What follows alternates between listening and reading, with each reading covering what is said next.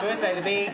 43, which is why I can wear animal print now. It's mandatory. Yeah. And there was some fairly unique entertainment? Yeah, we got Manpower in. Great.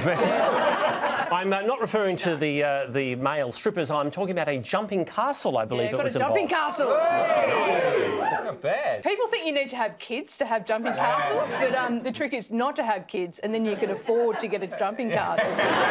To some big royal news. A man has been charged under the Treason Act after an incident at Windsor Castle on Christmas Day. What was the incident?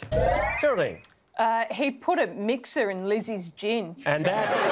You don't do that. My Kitchen Rules returned to our screens last night. Who replaced Pete Evans as judge? Geraldine? It was an activated almond. It was... And that's the way he would have wanted it now. This is one of the biggest annual events in Queensland. What's the event, Geraldine? Oh, it's the running of the bogans. It's very kind to our Queensland viewers. 88-year-old Penny Starr made headlines after doing what on America's Got Talent?